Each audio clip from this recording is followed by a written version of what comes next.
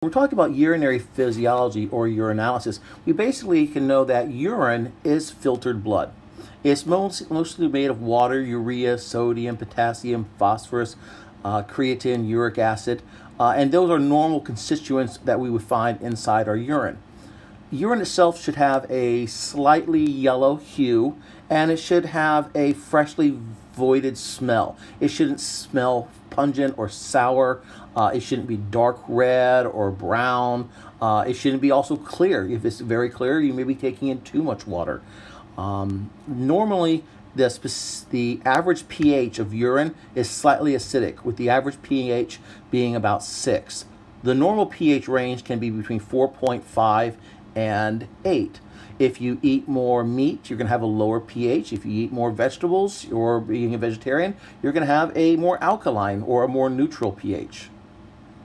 When we talk about the specific gravity of urine talks about the ratio between the solutes and the solvent of your solution. A solution, the solvent, is mainly water or distilled water, and the solutes are the particles within it, urea, sodium, potassium being solutes. The normal range should be between 1.001 and 1.030. We use this scale because if we look at pure water or distilled water, water is pure being 1.00000.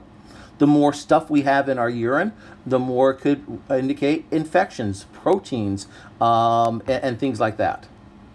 So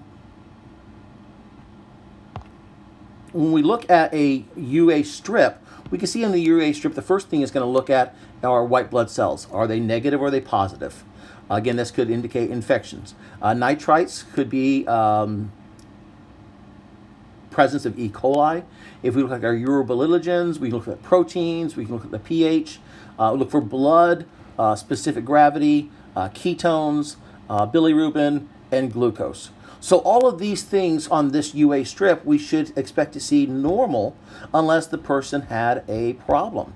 If they had high ketones, then maybe they're breaking down a lot or losing a lot of fat. That could be a sign of diabetes. Same thing with sugar. So all of these can be, again, indicating factors. If someone's on a high Atkins diet, they may have more protein in their urine, but then again, it could represent other things if a female is pregnant as far as preeclampsia. So this right here, we basically take the dipstick, we take a fresh urine sample by doing what's called a semi-clean catch. We would go to the bathroom with a cup. We would start our stream. We would stop our stream. We would insert the cup. We would finish. We would stop, move the cup out of the way, and bring it back to class.